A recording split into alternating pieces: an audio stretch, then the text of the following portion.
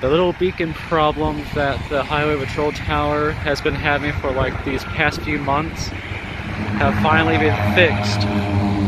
Place your votes in now. Do you think it has an LED, or do you think that the 3000B has been fixed? Put your votes in now.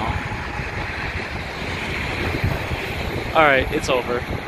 If you guessed LED, then you're right. So this is what it has now. ILS 3600. So that's the new LED. I would rather have the 3000B repaired, but you know, the 3000B is one of the worst beacons you can have on your tower, so this beacon replacement is understandable. I've seen it at night, so I mean, I haven't seen it at night. I seen it this morning on night mode, so I can definitely tell you what night mode it has and if it has flashing sign markers or not. But I'm not going to spoil that right now. I'm going to wait until I reveal it. But I think we all know what night mode, well, I mean, at least we all know what flash rate this beacon has, because it's an ILS 3600. Its most common beacon flash rate, night mode flash rate, is the 30 flash per minute night mode. Yeah, that's what it is. So there's that. This thing did not, I mean, it lasted like half of January and then it got an LED. Now I only got 2 towers left in Rolla with strobes. And my prediction was right. I predicted that this tower would get an LED after the lowest tower, I mean the second lowest tower. And I was right that 3000B the 3000B was having some problems. Oh, it's so cold out here. Damn. I predict that that half microwave, half cell tower with the 324 is probably going to get an LED next, and then that red and white tower is going to be the last one. It's so cold that the camera's shaking. It's not focusing anymore. Alright, well, there's that. See ya. Alright, I'm back. Now the tower's on night mode. Now then, what do you think, what night mode do you think this tower has? Put your votes in right now. Okay, you ran out of time. Its night mode is...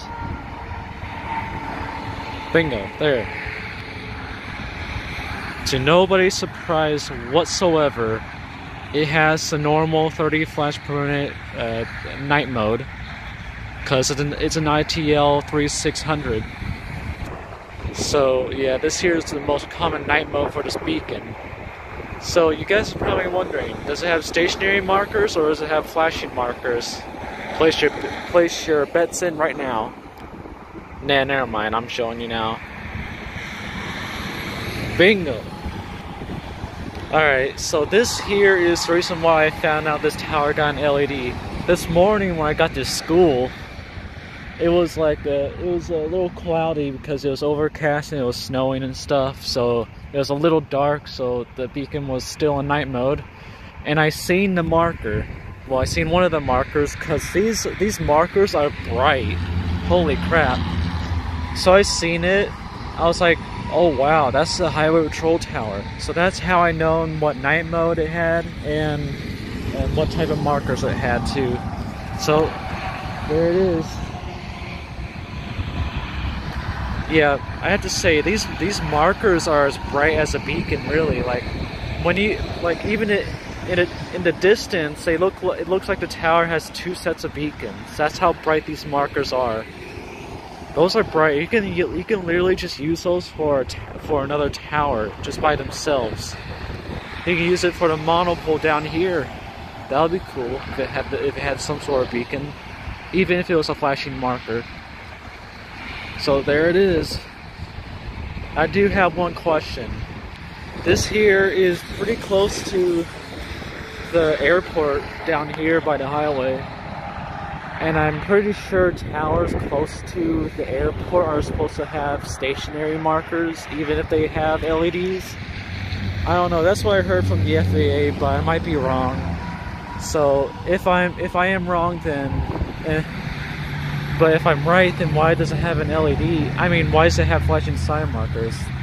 The second most tower doesn't have flashing sign markers, and that's farther away from the airport.